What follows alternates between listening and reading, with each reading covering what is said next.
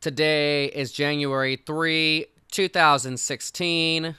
I have not done any reporting on the Hammonds up in Oregon, mainly because I did not know what to think of it, but essentially my understanding is that they have been doing controlled burns on their own land, and the satanic government isn't having any of it.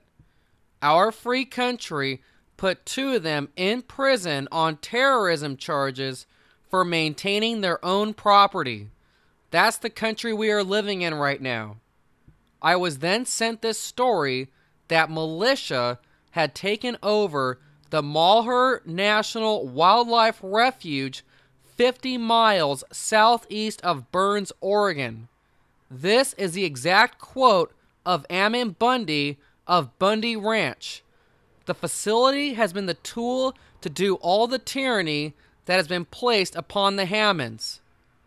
They have actually gone to the very government building that is engaging in the tyranny and have pulled out their guns and have literally taken it over.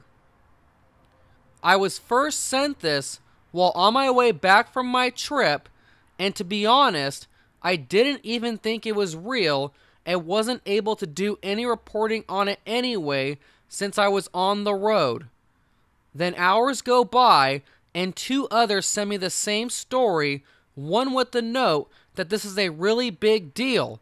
And I was thinking, what? This is actually real? I continue to work on the videos from my trip, and I get a text message out of the blue from someone who I haven't had any communication with in a very long time.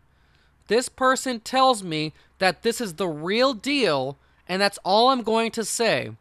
This can never happen in any other country in the world unless it is a full-blown coup of the government. This is why America has the Second Amendment. People who live in disarmed countries are not able to show up to their government and physically air their grievances. Do not think that this is a coincidence at all that this is happening right now before Obama intends on taking executive action on the Second Amendment.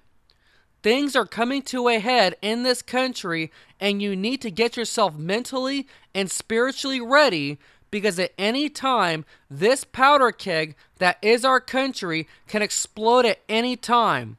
My prediction is that this will be like Bundy Ranch, and the government will fold up like a lawn chair. I was told by my contact very directly that if there is any shooting, it is a false flag. The main question is, will the government actually take their foot off the gas pedal as a result of this rebellion? Updates to come soon. That's all for now. Ground 61 signing out.